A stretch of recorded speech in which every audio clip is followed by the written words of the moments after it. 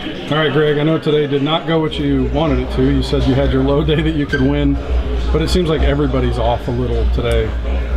I don't know. Maybe I was off everybody. Yesterday, off today. I've been off all week, I guess. It's time for me to go to work. I don't really know. I'm pretty lost on the whole largemouth deal. You know, the smallmouth are still on the current deal where they were in practice, but I'll tell you this, I'm kind of surprised even there that I haven't caught a big largemouth, because in practice I caught a big one there, and a big smallmouth. And the largemouth are what got me in that area. Even the reason I even found the smallmouth deal was I was getting large. I'd had like 8 bites that afternoon in an area in there and found that deal. And I was like, how cool is that? I'll be able to, you know, because this lake seems like it has a lot of 3 3/4 to 6 pound largemouth. I say a lot.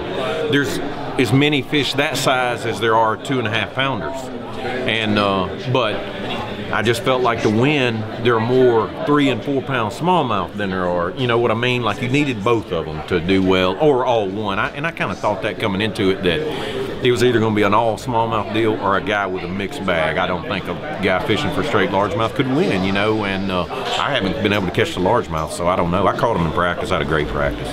So do you think it's a water level situation or just no, the nothing's conditions? changed. There's less current in the river than we had, but I think the biggest deal is it's one of these deals where I think like the areas I were fishing didn't have a lot of numbers. They just had big ones, and it's warmed up so much those fish have moved. Okay. You know, I'm not throwing at a place and not getting bit because he's sitting there not biting. I'm throwing at a place and not getting bit because he's not there. And I can't see these fish on my active target because they were shallow, you know, and they're stuck to the bottom. And they're not up roaming around, because I'd be able to see them if they were, you know. So I'm gonna go back and fish for them again tomorrow. I mean, I was around some great big ones and was catching them a fun way.